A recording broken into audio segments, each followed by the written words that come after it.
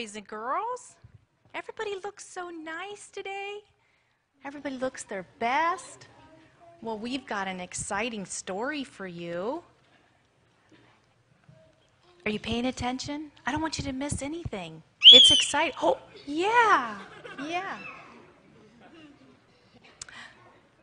Well, Haley, where are you going? I'm going to heaven. You're going to heaven? Well, what do you have in that backpack there? Well, I didn't know you could pack a bag for heaven. Let's see what's inside her bag. I brought a coat. Oh, she brought a coat. Do you think she's going to need a coat in heaven? No. You're not going to get cold in heaven. It's going to be the perfect temperature because everything that God creates is perfect and good. It's not going to be cold there. It's not going to be hot there. She won't need that coat. Let's see what else is inside her backpack. I got a flashlight, just in case it's dark and I need to find my way through heaven. Is she going to need that flashlight? No. We don't need a flashlight in heaven. It's going to be light and sunny and warm forever. God is light. Jesus is light. We're going to find our way around because the light that comes from the throne. We won't need a flashlight. What else is inside that bag? I brought food just in case there's no food in heaven. I brought just a little snack. She brought her own granola bar. Does she need that in heaven? No. We don't need to take our own food in a bag to heaven. We're told there's going to be trees in heaven that have lots of beautiful, delicious fruit on them. And there's going to be a tree in heaven that every single month that you walk up to that tree, you're going to find a different kind of fruit on it. That's pretty amazing, isn't it? We're going to have plenty to eat. Yeah, there's lots of good things for us to eat there. We don't need to worry about packing food to go to heaven. What else is inside that bag, Haley?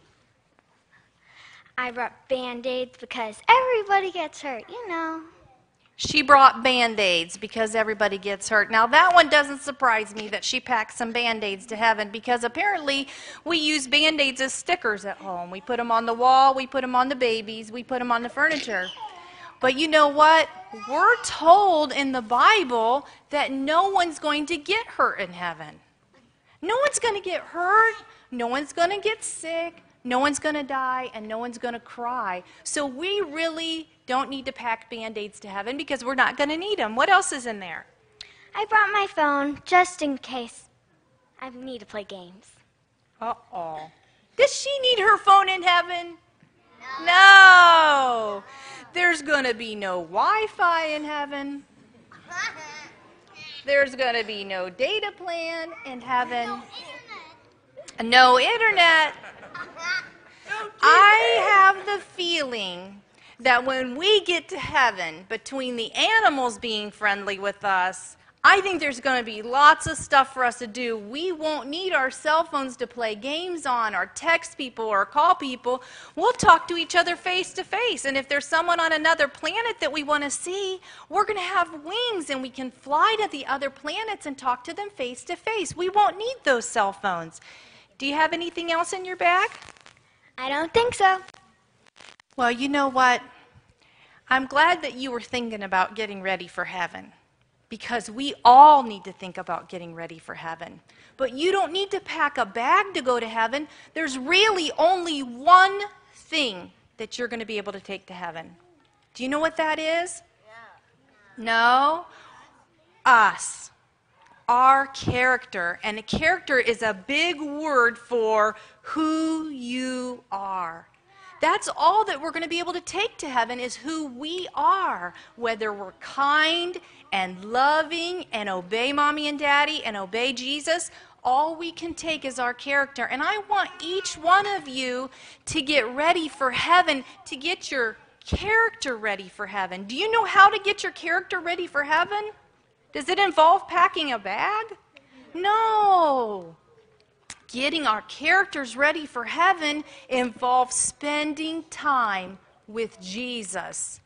reading our Bibles and praying. The more time, boys and girls, that you spend with Jesus, the more that you'll become like him, and your character will be just like Jesus. And that's all we want to take to heaven, a character just like Jesus.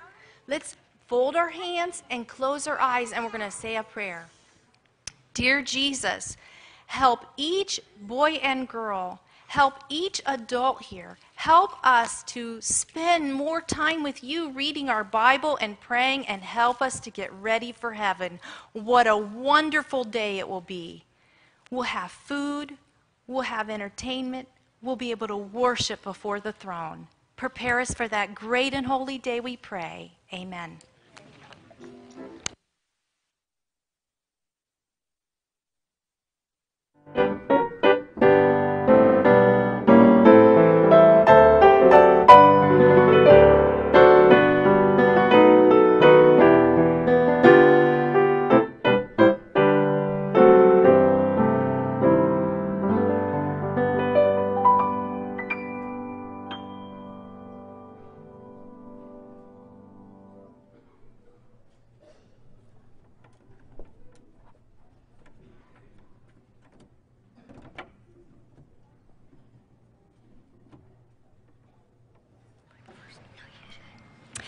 So for scripture reading, we're going to read in Jeremiah 17, 7 and 8. If you could go there with us, that would be wonderful. Jeremiah 17, 7 and 8.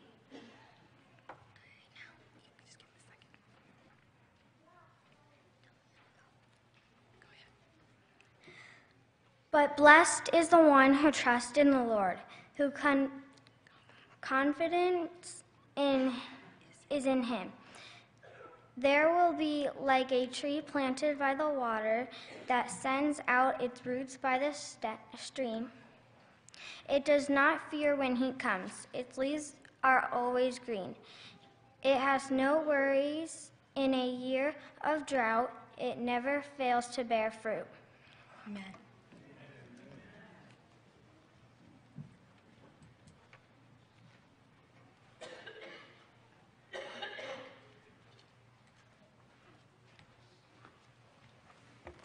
May the Lord add his blessing to the reading of his word.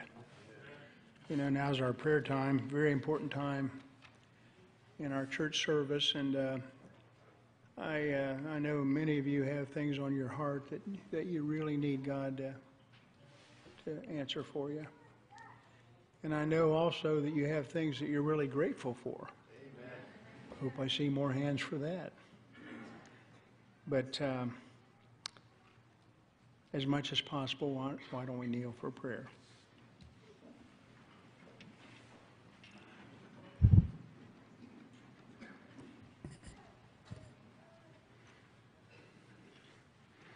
Heavenly Father,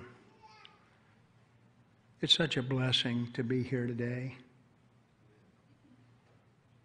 It's such a blessing to come into your presence.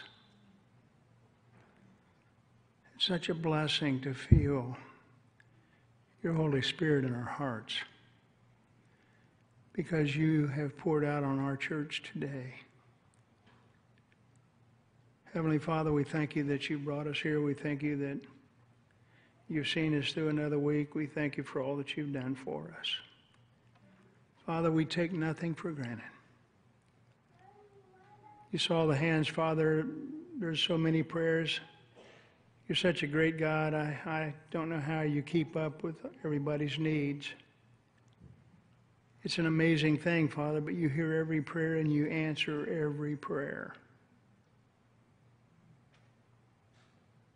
But Father, I know you as Almighty God, you love to be praised. And Father, you saw the hands today of people that praise you because they're grateful for all of the good things that have happened in our lives as well. Amen. The greatest of which is you sent your Son, Jesus Christ, to die on a cross. And he willingly did so that we might have eternal life. Thank you, Father. Thank you for that. We have a lot to be grateful for. I'm grateful for our church, for our family here. Grateful we have a lot of different churches in our community. I'm grateful, Father, we have a really great school. And Father, I'm grateful that we have a great hospital in our community that is just outstanding, and that a lot of people work and a lot of people reach out to our community through our hospital. Father, today I just ask that you would bless Pastor Greve as he breaks the bread of life. Anoint his lips from on high, that everybody here today would leave here full and overflowing. Thank you, Father, for hearing our prayer. In Jesus' name we pray. Amen.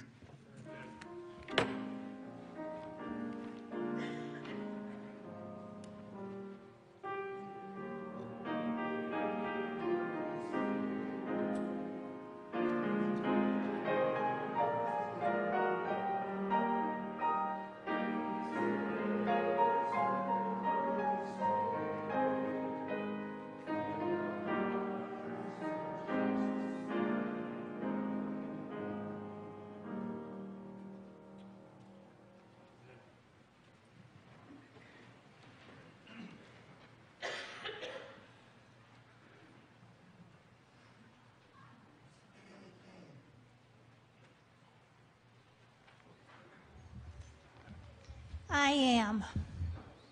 God identifies himself in the Old Testament as I am, and I personally need more context around that because it's so big. And I heard this song that beautifully conveys what I am can mean to each of us. Throughout the course of our lifetime, that is going to mean something very different. But through that course of our lifetime, God continually says to us, whatever and whoever you need right now, I am.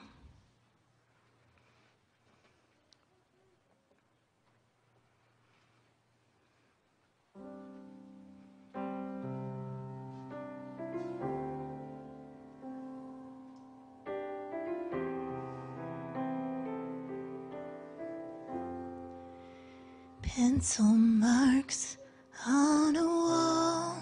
I wasn't always this tall.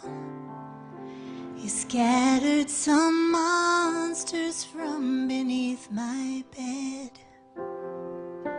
You watched my team win. You watched my team lose. Watched when my bicycle went down again. When I was weak, unable to speak, still I could call you by name. Elbow healer, superhero, come if you can. And you said I am.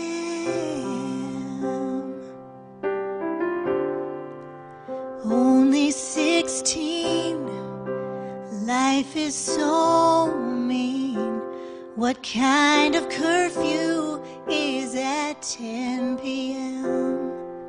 You saw my mistakes, you watched my heart break, heard when I swore I'd never love again.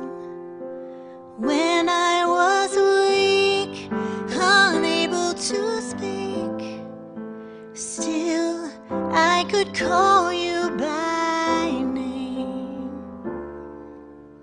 And I said, heartache healer, secret keeper, hold on to my hand. And you said I am.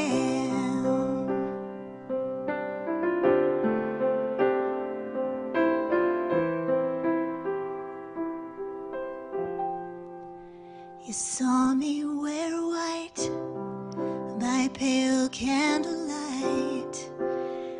I said forever to what lies ahead.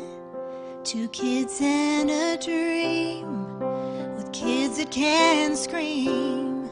Too much it might seem when it is 2 a.m.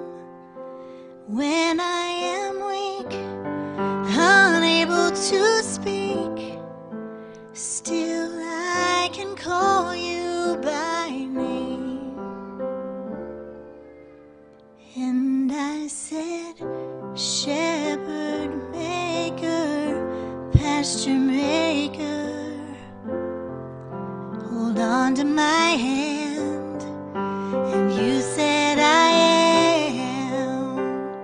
The winds of change and circumstance blow in and all around us, so we find a foothold that's familiar, and bless the moments that we feel you nearer. When life had begun, I was woven and spun. You let the angels dance around the throne. And who can say when, but they'll dance again. When I am free and finally headed home, I will be weak, unable to speak. Still, I will call you by name.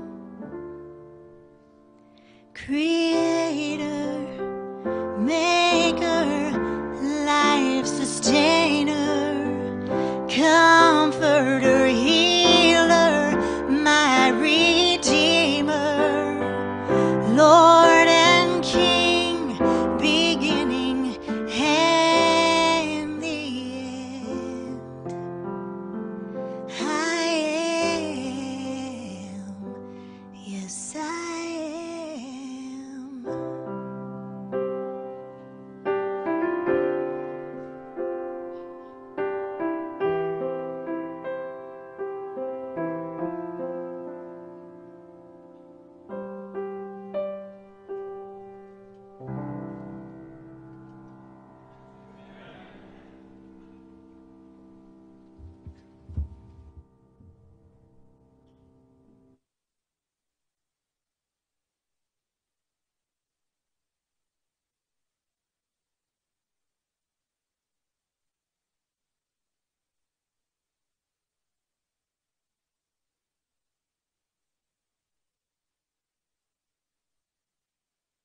For prayer.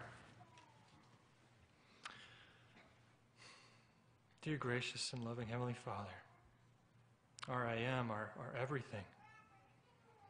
Lord, thank you for bringing us to where we are today, but Lord, thank you for not leaving us here either. For continuing to work on our hearts, for continuing to grow us and mold us to be more like your Son, Jesus. We love you and thank you. In your Son's name we pray. Amen. Just by a raise of hands, how many of you went to see fireworks during the last week? A few, maybe some of us not so much. How many of you at least heard fireworks around going off at your house? Okay, thank you. We at least heard somebody celebrating. How many of you shot off your own fireworks? Yes. There's a few of you that traveled across the border somewhere to purchase fireworks to bring them back and shoot them off here in Ohio. Well, I hope that everybody had an amazing Independence Day, that you enjoyed yourself. Did you know, just a few facts about our 4th of July ceremonies. It was said that this year, the United States, Americans would spend $6.8 billion on food just for 4th of July. That's a lot of money. 150 million hot dogs are eaten each 4th of July. It's a lot of hot dogs. 1 billion is the amount spent on fireworks, which 67% of fireworks injuries happen within the month of July. Makes sense, at least a little bit.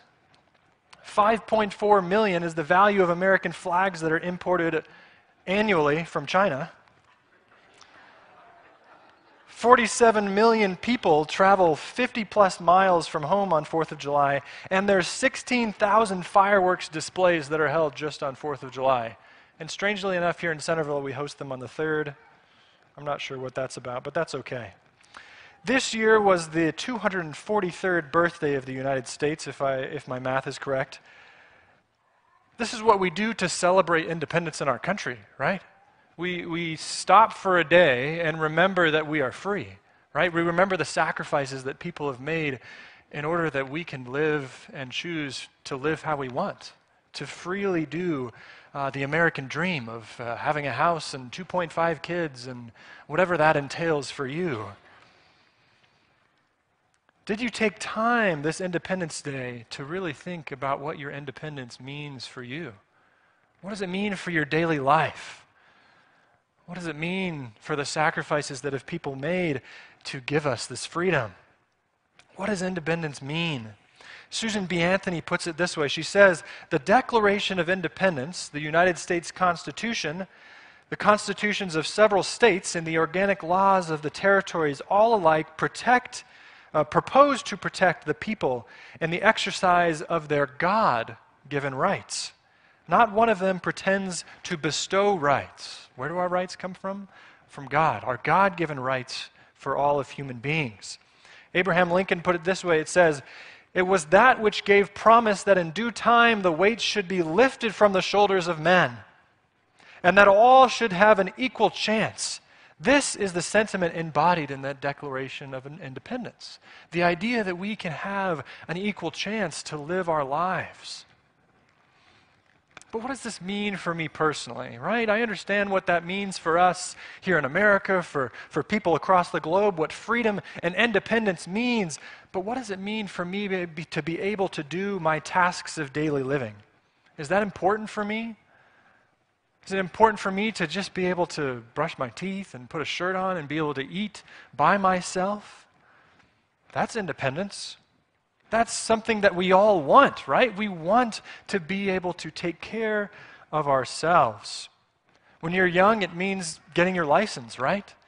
Being able to take your parents' car, or if you're lucky enough, your own car, and drive somewhere else on your own. That's freedom. It's independence. And I remember my wife and I, we went to boarding academy and dated through high school, and you don't get much freedom in boarding academy. If you went, you understand that. So the first time that we were able to go to my parents' house on home leave and take my parents' car and just go get frozen yogurt and sit by a lake and watch the sunset was amazing. It's like, whoa, we can do this ourselves. We're free just to spend time together without people peering down on us, right? That's freedom. It's independence, being able to do that. And as we grow up, we fight for our independence, right? You know, as you get older, you start to distance yourself from your parents, and thankfully, a lot come back around, right? But we distance ourselves to try and make ourselves who we are, right? I'm old now. I have my independence. That's what we all want. And it's interesting because at the beginning we fight for our independence, and also as we get older, we fight for our independence as well. I want to stay in my home. I've lived here all my life. I don't want to go anywhere else. I want to be able to drive. I want to be able to do things how I've always done them. Independence is important when we're young and when we're old, and even in the middle. Kenyon is starting a job as an occupational therapist quite soon, and she gave me this quote of kind of what occupational therapy is all about, and I really like it.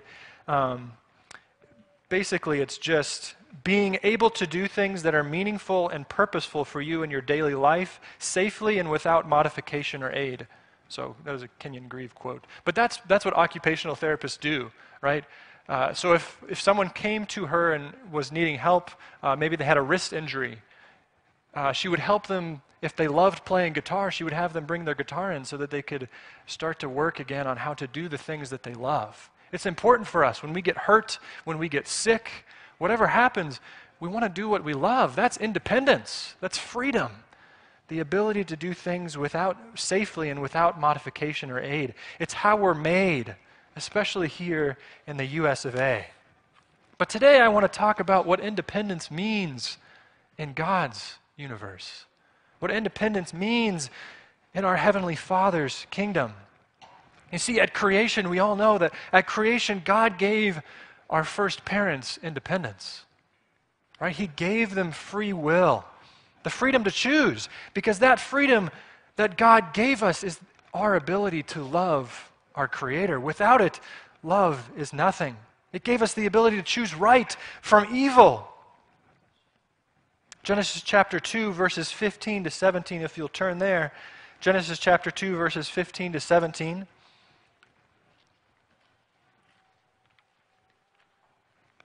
And it says, "Then the Lord God took man, and he put him in the Garden of Eden to tend and keep it." Can you imagine being Adam? Being the first human on this earth and put in this glorious and beautiful garden.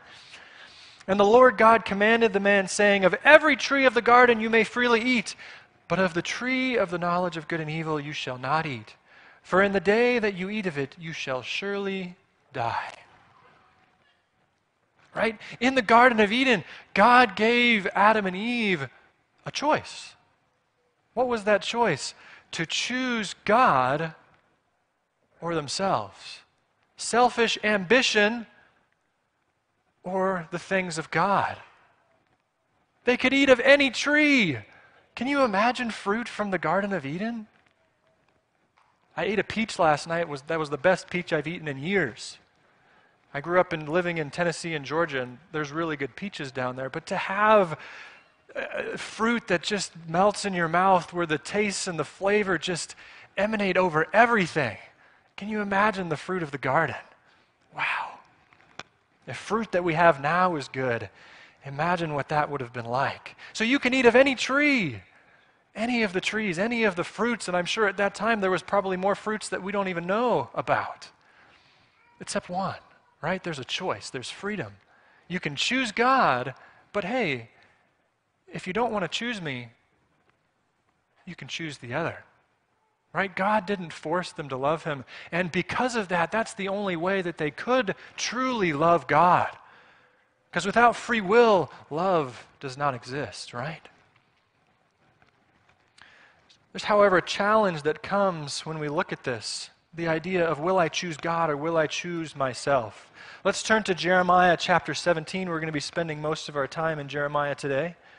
Jeremiah chapter 17, and we're going to be looking at trusting man, trusting God, and our own deceitful hearts as well today. Jeremiah chapter 17, verses 5 and 6. God lays it out perfectly for Jeremiah and for the sinful people of Judah through this prophet. The question is, whom will you trust? Thus says the Lord, cursed is the man who trusts in man and makes flesh his strength, whose heart departs from the Lord. For he shall be like a shrub in the desert, and shall not see when good comes, but shall inhabit the parched places in the wilderness, in a salt land which is not inhabited. What is it? Cursed is the man? Does God really have to put a curse on a man who chooses to follow his own strength? That's of our own doing, right? That's us choosing sin, choosing my own pride over God. The curse of sin is real. The curse is simply associated with in whom I put my trust. Will I choose God or will I choose myself? Not only does the heart depart from the Lord, but it will be like dry and barren like a shrub in the desert. Have you guys spent much time in the desert? Not much grows there. Amazing cacti and things that are really hardy might be able to grow in the desert, but it's a harsh and unforgiving landscape.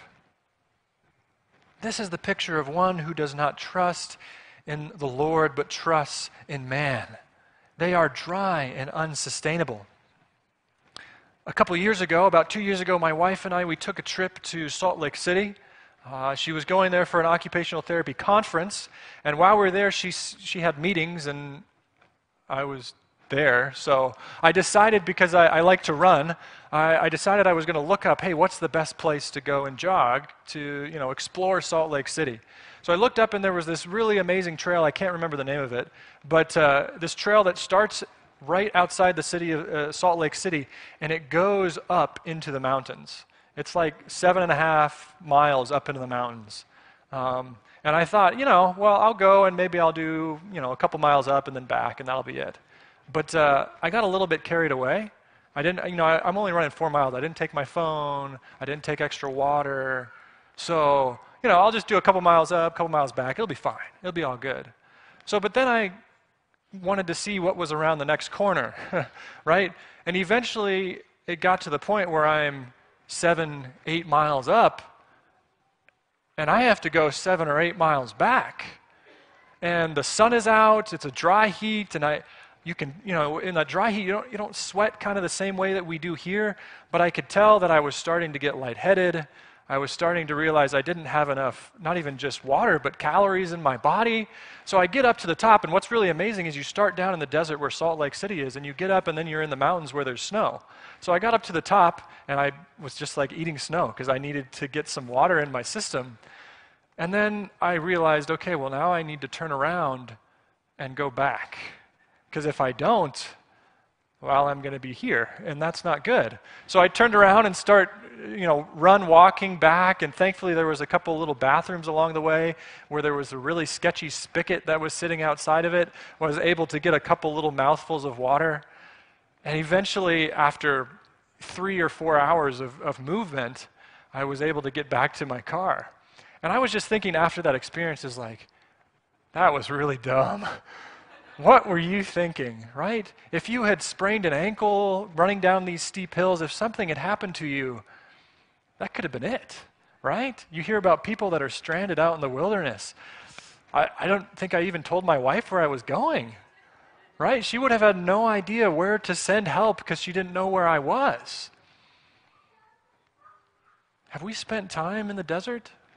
In our own spiritual life where we aren't getting water? And even if there's a spigot every once in a while, even if you come to church every other Sabbath or maybe once a month on Sabbath, you might get a little water here and there, but it's not enough.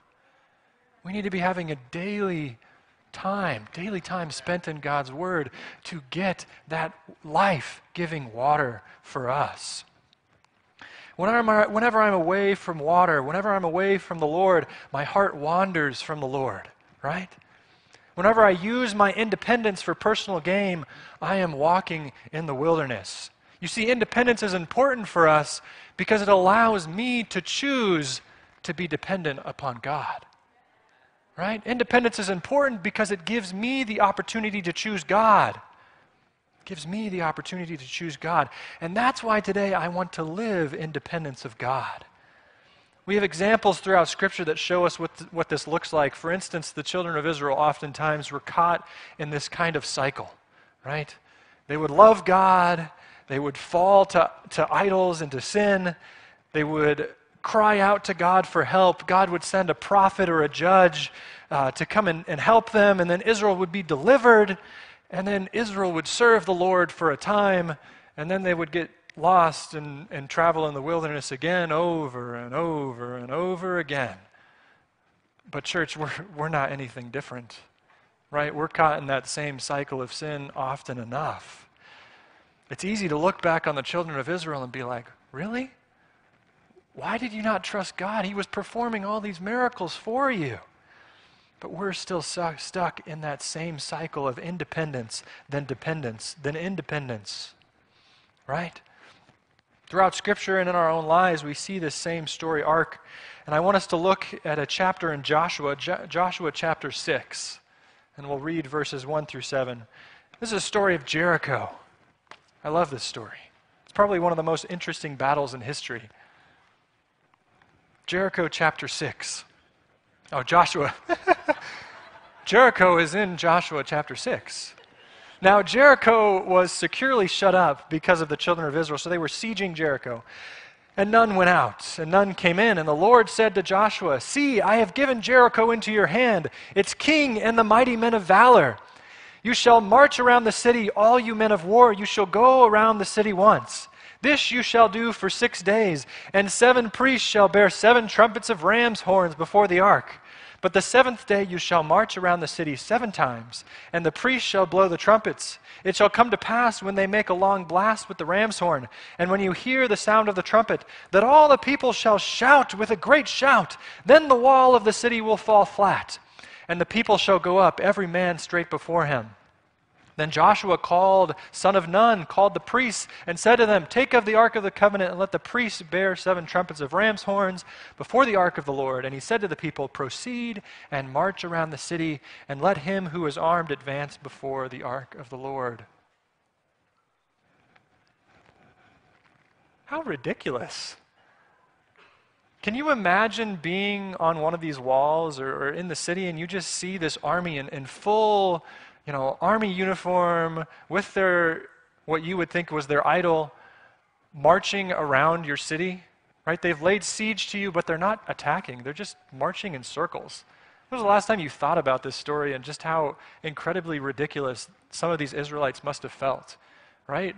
Really, Joshua, this is what you want us to do? This is what God's telling us to do? But they didn't question it, right? They saw that Jericho was pretty much impregnable, and they said, okay, God, this has to be you, right? We have to be dependent upon you within this narrative for it to work. And whom did Israel trust during the Battle of Jericho? They trusted in in God. It was the first obstacle. It was the first thing that they had to come across, and they trusted in God. They marched around the cities for 6 days. They shouted on the 7th, and then the walls came a-tumbling down.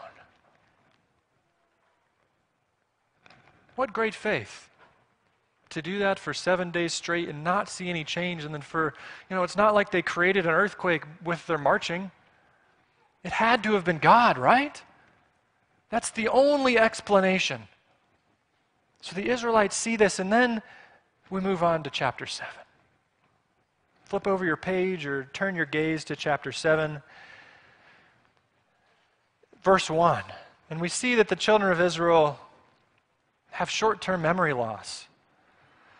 But the children of Israel committed a trespass regarding the accursed things. For Achan, the son of Carmi, the son of Zabdi, the son of Zerah, of the tribe of Judah, took of the accursed things. So the anger of the Lord burned against the children of Israel. God just won this incredible battle for you, and he only asked of one thing. Don't take any of the stuff. Don't take any of the loot that you would normally take.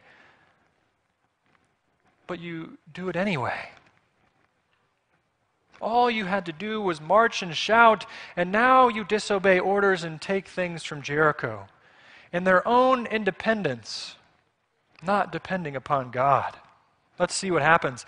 After Jericho, the Israelites come upon the small village of Ai, right? They were blocked in their path, and after looking at Ai's defenses, they look and they say, we don't need to send our whole army out there. We just defeated Jericho. We'll just send a couple thousand men. They'll be fine, right? No big deal. We just defeated this mighty city. Do you see how they shifted from being dependent to being independent?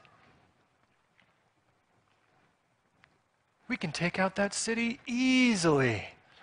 The shift was that easy, and it was that subtle. How about you? How about me? God just provided the extra money you need to pay the bills, but I can take care of my relationship problems on my own. I trusted God to find me a job, but now I'm going to depend on myself to do it.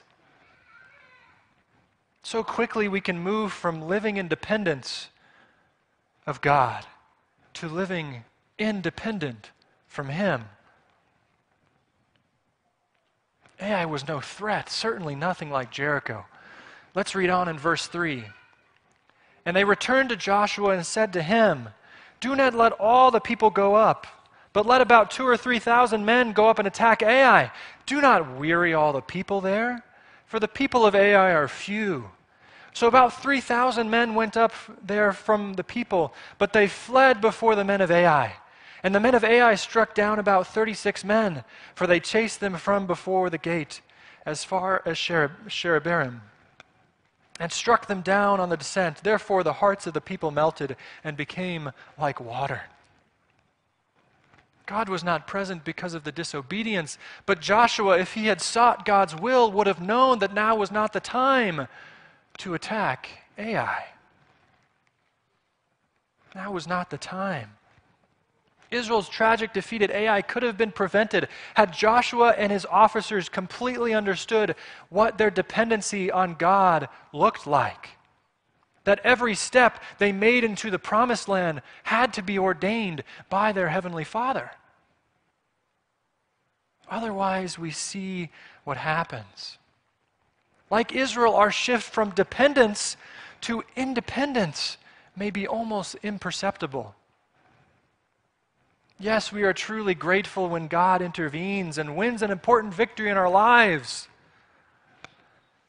But immediately afterward, we venture forward on our own as if we don't have to depend on God for the small things of life. Many Christians fall into this trap, myself included.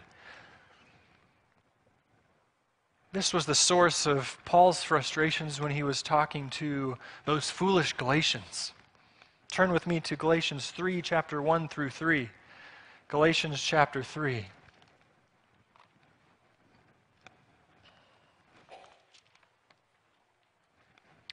It says, "O foolish Galatians, who has bewitched you that you should not obey the truth, before whose eyes Jesus Christ was clearly portrayed among you as crucified? This only I want to learn from you. Did you receive the Spirit by the works of the law or by hearing of faith? Are you so foolish, having begun in spirit? Are you now being made perfect by the flesh?" Having begun in spirit, are you now being made perfect by flesh? You see, the Galatians, they were deceived into thinking that spiritual growth or maturity could be achieved through works of the flesh, instead of a continued simple faith and abiding in Jesus. How about you and me, church? How about us? Am I depending upon myself for my spiritual growth? Or am I abiding in Jesus? Because dependence upon God is not something we only muster during emergencies. It is the realization that apart from God, we cannot even presume our next breath. Not even our next breath. Dependence sees God as being everything. Independence sees him as merely a resource for dealing with crises. Dependence is an expression of faith. Independence is an expression of pride. Dependence is confidence in God. Independence trusts the arm of flesh. Dependence surrenders the need to control every aspect of my life. Independence puts us on our own throne. At Jericho, Israel trusted in God and followed him into one of the most interesting victories in history. But at Ai, the Israelites allowed pride into their hearts and relied on their own power and might to prevail. Let's go back to Jeremiah. Jeremiah chapter 17, verses 7 to 8. And it says, "Blessed is the man who trusts in who? In the Lord, and whose hope is in the Lord. For he shall be like a tree planted by the waters, which spreads out its roots over the river, or by the river, and will not fear when the heat comes. But its leaf will be green, and will not be anxious in the year of drought, nor will it cease from yielding fruit." Jeremiah is drawing on the images of Psalms chapter 1, where the blessed man is the one who delights in the Word of God. Jeremiah that thought that trusting in the Lord was the same thing as delighting in God's Word. Here's what amazing. The man that we read about earlier, the man who trusts in himself, he's like a bush in the desert. nothing to support it. Even if a good rain comes, the bush does not gain enough. I remember growing up, and whenever I would go to my mom's house, my grandmother's house, we would watch nature documentaries. And there was always one that we loved watching about the desert and about the cacti and the animals that would live in the desert. But then it would talk about flash floods that would flow through, or when rainstorms came, there's all these seeds that have been lying dormant that grow up suddenly, right? They're excited. And then when the water vanishes, the sun burns them and they wither and die. Is that what our faith looks like? Do we get excited when we come to church? Do we get excited when we go to a revival weekend? But then do we wither and die because we aren't going to the source of strength that we learned about in the first place? Even when the truth or water comes, they will be parched, just like when I was in Salt Lake City. But the man or woman that depends upon the Lord will be like this tree. This tree that's planted by the water. Sounds like a tree I'd want to hang a hammock in and just spend time enjoying the freshness of the water, and it looks amazing. But even when drought comes to this tree, it will not be affected because it has underground sources from which it can gain life. It has a comfort in the hour of trial. It drinks up the water and it flourishes. Are you connected to the source? Are you going back to the source of our strength? In your independence, have you declared that no, in my independence, I am going to be dependent upon God? Psalms chapter 1 says it this way: "Blessed is the man who walks not in the counsel of wicked, nor stands in the way of sinners, nor sits at the seat of scoffers. But his delight is in the law of the Lord. And on his law, on his character, he meditates day and night. He is like a tree planted by the streams of water that yields fruit in its season, and its leaf does not wither. In all that he does, he prospers. The wicked are not so, but they are like chaff that the wind drives away. Therefore the wicked will not stand in the judgment, nor sinners in the congregation of the righteous. For the Lord knows the way of the righteous, but the way of the wicked will perish." Are you like that tree? Do you want to declare that today is your day of dependence upon God? That every day of your life is a day that you want to declare that you are dependent on your Heavenly Father?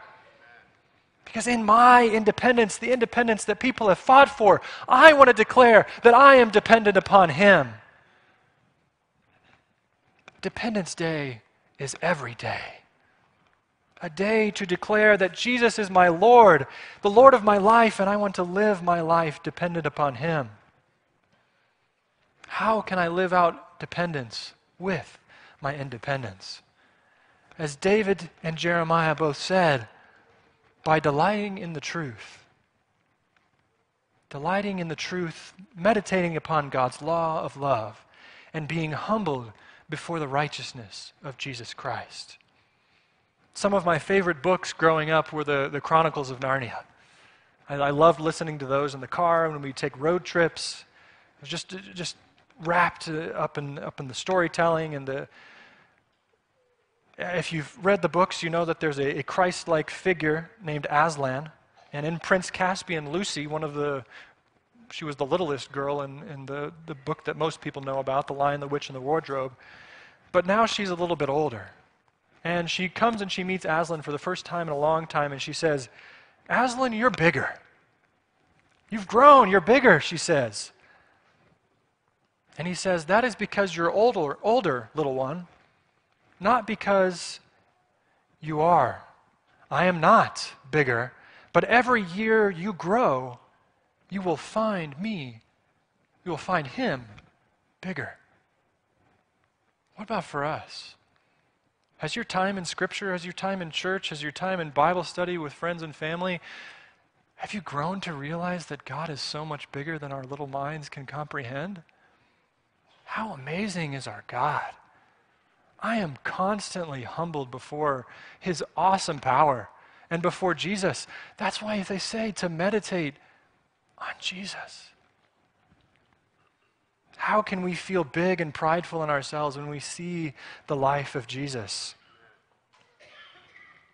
How about you and me? Every year that you grow, has God grown bigger? Or has ego and independence grown so large that as you've only gained knowledge of God, you have not realized the depth and breadth of our Heavenly Father? I don't know about you, but I'm just continuously humbled before God. And I want to declare that every day should be Dependence Day, depending upon God. Let's look at our last couple of verses here. Jeremiah chapter 17, verses 9 and 10. Why should I give up my independence? I fought so hard for my independence. Why should I do that and become dependent upon God? Jeremiah 17, verses 9 and 10. The heart is deceitful above all things and desperately wicked. Who can know it? I am the Lord, search the heart. I test the mind, even to get every man according to his ways, according to the fruit of his doings. The word used here for heart is lav, and heart in Hebrew, it could mean inner man, it could mean mind, it could mean will, it could mean our thinking, our conscience, or even our understanding. The other word here used for deceitful is asaph. It could mean sly or insidious or slippery. Have you ever tried to climb up a slip and slide that's on the side of a hill, or gone skiing and lost a ski and had to try and climb back up? A slippery slope is hard to climb and nigh impossible to get back up. So what it's saying here, it says the heart, the inner man, my mind, my will, my thinking, my conscience, and understanding is slippery. It's insidious, it's sly, and it's deceitful above what? All things. I don't want us to miss that. All things. Not just a few things, everything. It's the most deceitful thing out there, says Jeremiah. The Lord knows our hearts. He knows the human condition, and Jesus took on that condition and overcame for us. Amen. I don't want us to forget that. But I think it's important for us to understand where our hearts and our minds are, so that we can understand how much more we need to depend upon God. Ellen White in Christ Object Lessons puts it this way, and I think it's extremely poignant. She says, "No man can of himself understand his errors." No man can understand their own errors. The lips may express a poverty of soul that the heart does not acknowledge. While speaking to God of poverty of spirit, the heart may be swelling with the conceit of its own superior humility and exalted righteousness. In one way only can a true knowledge of self be obtained. Only one way. We must behold Christ. It is ignorance of Him that makes men so uplifted in their own righteousness. When we contemplate His purity and excellence, we shall see our own weakness and poverty and defects as they really are. We shall see ourselves lost and hopeless, clad in garments of self-righteousness, just like every other sinner. We will see that if we are ever saved, it will not be through our own goodness, but through God's infinite grace. Independence Day, every day. A day to declare that Jesus is Lord of my life and I want to live my life dependent upon Him. This week we got to celebrate our independence as a nation. What a blessing that is, to be able to celebrate that we are free to choose, to celebrate those that gave their lives, gave parts of their lives to allow us to have that freedom. For those of you that have served in our nation's military, I say thank you. Thank you so much for giving us freedom. But I hope that each and every one of us will take that hard-earned independence and give it to God. give that independence to God. But how do I do that? By meditating upon His Word, by carving out time, fasting from our cell phones, fasting from the day-to-day grind to give time to God in prayer, in His words, in our actions. John 15:3, abide in me, and I in you. As the branch cannot bear fruit of itself unless it abides in the vine, neither can you unless you abide in me. Dwell on the character of Christ. The disciples asked Jesus, who, Lord, is the greatest? Who will be the greatest in your kingdom? Jesus answered with an illustration. He called a little child to Him. He placed the little child in and among the disciples, and He said, truly I tell you, unless you change and become like little children, you will never enter the kingdom of heaven. What's one quality of a little child? Dependence. They are dependent for others for their well-being. God's children should share that quality of depending on their loving Heavenly Father for everything they need. Lord, help us to depend on you. Let's pray. Dear Lord, empty us of ourselves. Lord, remove the pride and take us to a place of humility. In our independence, let us not claim that for ourselves, but give it up to you. Because, Lord, you know the plans for our lives. Lord, I ask that you be with each family here, that they would carve out time in their families to be with you, with their children, with whomever is in their household, that they would take time to dwell next to your stream, to be dependent on you through the good, through the bad, through everything. Lord, help us to take the faith and the good things you've done for us in the past and move those forward and continue to grow our faith because you are good, Lord. Lord, help us to take this message and not leave it here in your church, but take it out. Take it out of our church and learn to depend on you wholly.